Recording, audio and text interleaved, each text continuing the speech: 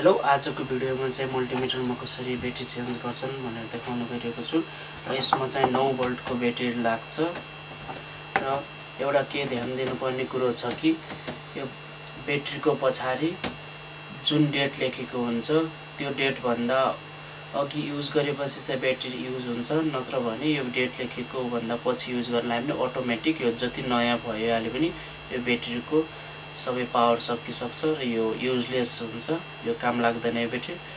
र सधैँ ब्याट्री किन्नु भन्दा अघि चाहिँ यसमा चाहिँ डेट लेखेको हुन्छ। यसमा 2018 6 महिना लेखेको छ भनेपछि यो 2017 छ, त्यो भएर अझै 1 वर्ष जति यसको डेट छ।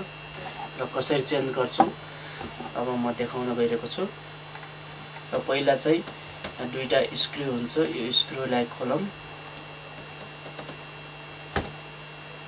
र सुरुमा चाहिँ यो ब्याट्री लो भएको सिम्बल देखाइरहेको छ। जब ब्याट्री लो हुन्छ तब चाहिँ सिम्बल देखाइरहन्छ, ब्याट्रीको यहाँनिर सिम्बल देखाइरहेको छ।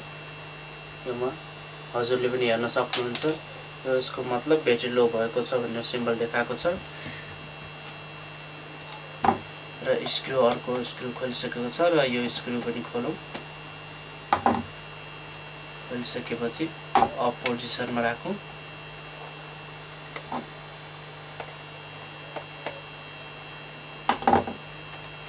राखिसकेपछि यसलाई बिस्तारै खोलौँ।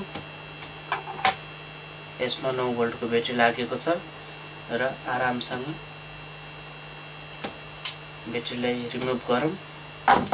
र ब्याट्री हाल्नुभन्दा अघि चाहिँ यसमा हाल्नुभन्दा अघि चाहिँ टर्मिनल चाहिँ सही टर्मिनल गरौँ। पोजिटिभको पोजिटिभ यो पोजिटिभतिर भयो, यतातिर नेगेटिभ, त्यही भएर पोजिटिभ पोजिटिभ यो भयो पोजिटिभ, त्यही भएर हामीले पोजिटिभलाई पोजिटिभमा नेगेटिभलाई नेगेटिभमा गरौँ। यदि हामीले उल्टो रिभर्स गरिदियौँ भने चाहिँ यो ड्यामेज हुन सक्छ र ड्यामेज हुन्छ। त्यही भएर हामीले ब्याट्री रिप्लेस गर्दाखेरि चाहिँ सही टर्मिनल ठिक टर्मिनलमा हालौँ। र हालिसकेपछि चेकको लागि अन गरौँ। यो राम्रैसँग चेक भएको छ र अघि न ब्याट्रीको सिम्बल देखाउँथ्यो ब्याट्री लोको, तर अहिले चाहिँ ब्याट्री देखाएको छैन किनभने नयाँ ब्याट्री हामीले रिप्लेस गरेको छौँ।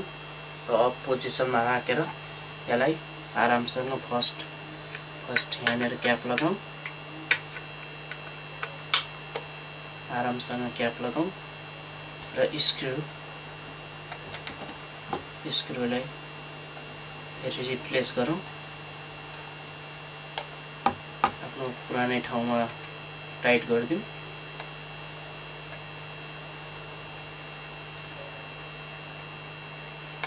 राम्रोसँग टाइट गरौँ, कतै उ भएको छ कि राम्रोसँग हेरौँ।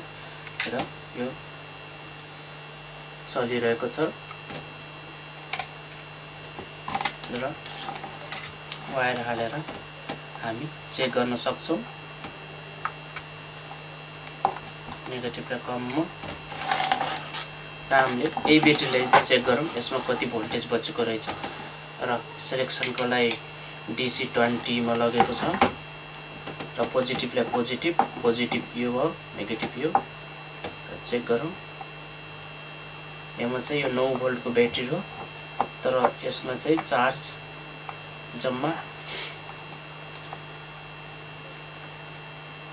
7.25 हो, 7.52 भोल्ट मात्रै रहेको छ। र यो 9 भोल्टको ब्याट्रीमा चाहिँ 7.52 भोल्टेज मात्रै छ र यो ब्याट्री एकदम लो भइसकेको थियो। र अघि न यही मल्टिमिटरमा पनि ब्याट्री लोको सिम्बल देखाइरहेको थियो र अहिले चाहिँ हामीले रिप्लेस गरिसकेपछि त्यो ब्याट्रीलाई चाहिँ यसमा चाहिँ कुनै सिम्बलहरू देखाएको छैन, एकदम राम्रोसँग काम गरिरहेको छ।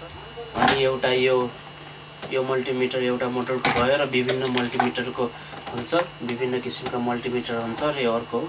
र यसमा पनि 9 भोल्ट पछाडि हजुरले हेर्न सक्नुहुन्छ कति भोल्टको ब्याट्री दिएको छ, अथवा युजर म्यानुअलमा यसको कति भोल्टेजको ब्याट्री हुन्छ भनेर हजुरले दिएको हुन्छ। र ब्याट्री ब्याट्री फेर्ने तरिका एउटै हो, पोजिटिभको पोजिटिभ नेगेटिभको नेगेटिभ टर्मिनलमा गर्नु होला, नत्र भने बिग्रिन सक्छ, मल्टिमिटरै ड्यामेज हुन सक्छ। र अरु मल्टिमिटरमा पनि यही तरिकाले यस्तै तरिकाले स्क्रु खोलेर यसको चाहिँ यहाँनेर ब्याट्री दिएको छ, बाहिरै ब्याट्री दिएको छ, पुरै खोल्नु पर्दैन। यसको चाहिँ यही स्क्रु खोल्यो अनि त्यसपछि ओपन गरेर ब्याट्री फेर्न सक्नुहुन्छ। यो मैले 9 भोल्टको ब्याट्री दिएको छ। हस् त हजुरलाई यो भिडियो मन परेछ भने लाइक शेयर र कमेन्ट गरिदिनु होला र मेरो च्यानल सब्स्क्राइब गरिदिनु होला। आजको लागि यस्तै नै। हस् त धन्यवाद।